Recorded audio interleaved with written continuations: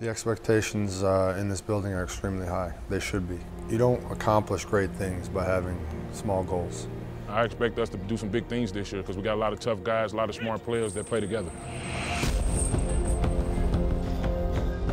Bean is a Bernedoodle. He's my best friend. He knows it.